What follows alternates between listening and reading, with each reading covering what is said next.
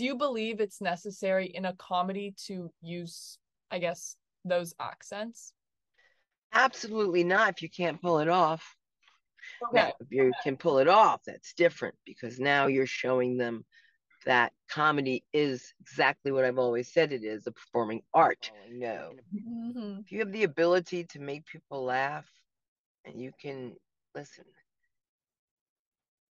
when you look, when you start stopping making fun of people, then you're excluding them. When I say make fun, including them, not making fun of, but including them. You understand? Yeah. Jersey, I say Brandon.